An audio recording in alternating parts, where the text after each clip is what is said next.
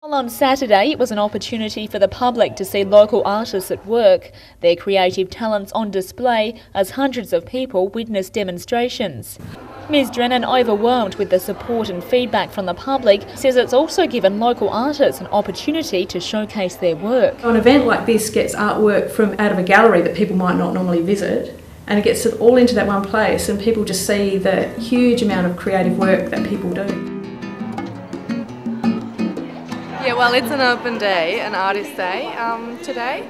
So local artists have been invited to show their skills. There are workshops, there are demonstrations, and yeah, show off, kind of mingling as well.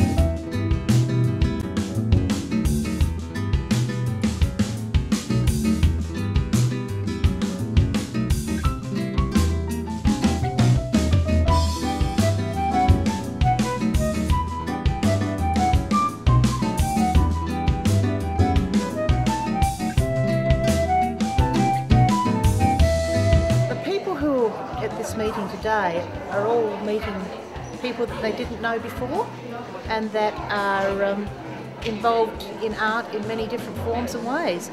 And I think everybody's having a really great time. It has brought the community together in a big way. It's been great to see other artists that are around, the exposure and the exhibitions that have been on, been really, really good. It's wonderful just to be able to meet all these people and see what other people are doing. Using